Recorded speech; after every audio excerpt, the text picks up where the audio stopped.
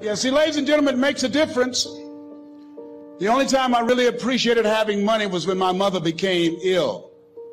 My brother called me and said, Leslie, yes, Mama's been sick and we're going to put her in a nursing home. Wesley, we can't do that. Get Margaret Ann on the phone. She's on the phone. Get Linda and Leonard.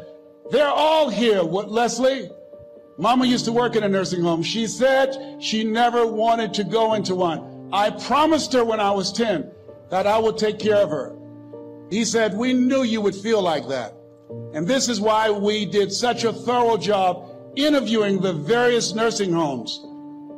And we have found the one that's ideal. I said, hold it, just a minute.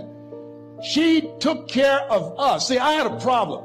I couldn't understand how one woman, 46, domestic worker on Miami Beach, can raise 7 children who couldn't take care of themselves, but 7 children couldn't take care of one woman. I had a problem with that. So I resigned from the Ohio legislature and I went back to Miami to take care of Mama. And I'll never forget taking her to Jackson Memorial Hospital. The receptionist said, as she looked at my mother, looked at me, she didn't say, how you doing? Are you uncomfortable? Are you in any pain? The lady just said, what kind of insurance do you have? And I stepped forward and I said, she has Les Brown Unlimited. Give my mother what she needs. I can write a check for her. My best friend, Lonnie Cotton, wrote on the paper at 10, he wanted to be a doctor. This was an impossibility. Lonnie can't even read. When we in the reading group, he started a fight so he can get thrown out to the principal's office. What doctor you know can't read? I knew Lonnie wasn't going to be no doctor when he said that. I knew he was just writing stuff on the paper. What you want to write on your paper is what you're gifted at. What are you gifted at? What is the thing that you do the absolute best with the least amount of effort? That's your gift. God has been using your imagination to show you your gift. Something new is coming. It's easy to get stuck in life. When we've gone through disappointments, had a setback, tried and our dream didn't work out, we can settle where we are and think this is as good as it gets. But God said in Isaiah, I am doing a new thing. Even now it springs forth. Can you not perceive it? God is about to do something new in your life. He didn't create you to get stuck at one level and stay there. He has new opportunities, new relationships, new favor. It may look like you'll always struggle in your finances. So get ready, something new is coming. Promotion, opportunity, doors opening that you never dreamed would open. The medical report says you have to live with that sickness. It's been a long time. God is saying, I'm doing a new thing.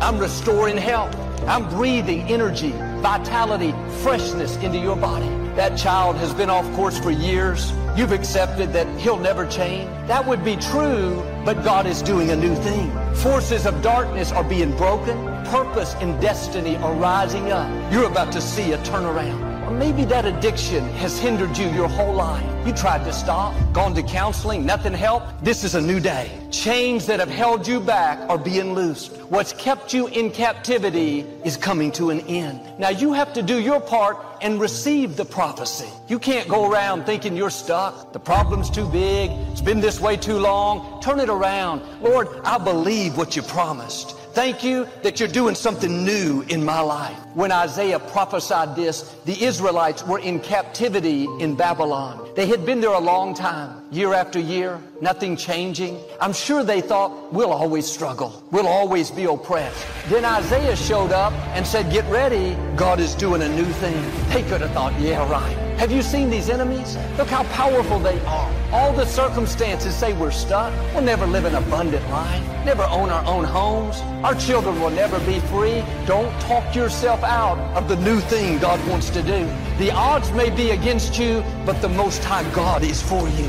The Israelites had been through many struggles, had unfair things happen. They had made mistakes, brought the trouble on themselves. They could have been sitting in self-pity, discouraged. But Isaiah said, forget the former things. Do not dwell on the past. Behold, God is doing a new thing. The principle is, if you're dwelling on the past, you won't see the new thing. If you're focused on who hurt you, what wasn't fair, why did this friend walk away, then you'll miss your destiny. God is saying, forget the former things. Quit dwelling on your mistakes. This is a new day. Living in regrets will keep you from new opportunities. Reliving your mistakes will stop the new favor. As long as you're looking back at the old, you won't see the new. When you drive home today, there's a big windshield in front of you and a very small rear view mirror. The reason it's so small is because what's behind you is not nearly as important as what's in front of you. Where you're going is what matters, not where you've been. Is there something you need to forget so you can see the new thing? Something you need to quit dwelling on so you can step into the favor and abundance that God has for you? When someone hurts you, they do you wrong, if you keep thinking about it, then you're letting them continue to hurt you. Don't give them your power. You have to let it go. Give it to God. He saw what they did. He saw your tears, your heartache. He has beauty for those ashes. But here's the key. You have to let go of the ashes before you can see the beauty. It's an exchange. God says, you give me the ashes. You quit dwelling on the hurts. You forgive them. You move forward with your life, and I'll give you the beauty. I'll do something so great, so rewarding, that you don't even think about what you lost. The new thing God has for you, the new people, the new opportunities, the promotion, healing, influence will be better than you ever dreamed. The Israelites were in captivity. Not only were the Babylonians holding them, but all around them was the desert. Even if they escaped, they couldn't survive. But Isaiah explained what the new thing was. He said, God will make rivers in the desert. What looks like barren ground will be turned into fertile land. God was saying, this new thing that I'm about to do, it's not going to be natural, it's going to be supernatural. That's why you can't figure it out. It's not going to be logical. What God is about to do is going to be unusual, uncommon, out of the ordinary. You're going to see rivers where there should be dry places. The scripture says, even in famine, the righteous will have more than enough. Seems like in famine, you would barely get by. But God does things that defies the odds. Don't limit this new thing to what you think can happen. If I can just learn to live with this sickness, no, God is going to free you from the sickness. If I can just pay my bills, Joel, I'll be happy. God's going to bring you into overflow.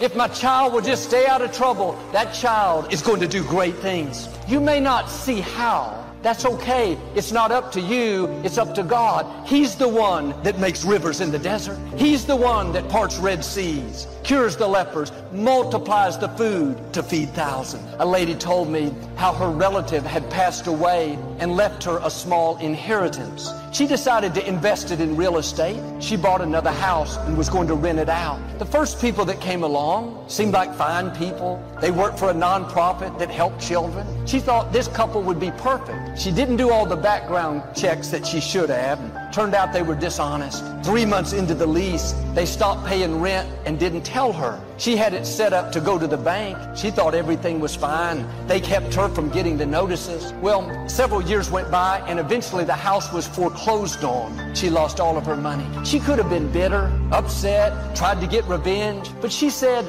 I didn't make a big deal about it. That takes maturity. It's easy to make a big deal when we're hurt, betrayed. Why did this happen? I'm going to get even. You have to forget the former things. Do not dwell on the past. That means don't let the hurts, the bad breaks, the times you were taken advantage of sour the rest of your life, cause you to live with a chip on your shoulder. God knows how to vindicate you. He knows how to pay you back. Year after year, she kept being her best. Nobody even knew she went through the bad break. She didn't go around complaining, discouraged. She had a song of praise. God sees when you're in the desert. He's watching you in the lonely nights, the times you were betrayed. You felt like giving up, but you kept going. You could have held a grudge, but you forgave. You kept moving forward. Was it easy? You were hurting. The pain was real, but you didn't let it stop you. 6 years later, this lady got a check in the mail unexpectedly from the bank for $125,000. They said, we sold the property and this money belongs to you. She didn't even pay that much for it. She made a profit. God knows how to make rivers in the desert. He knows how to pay you back for the wrongs.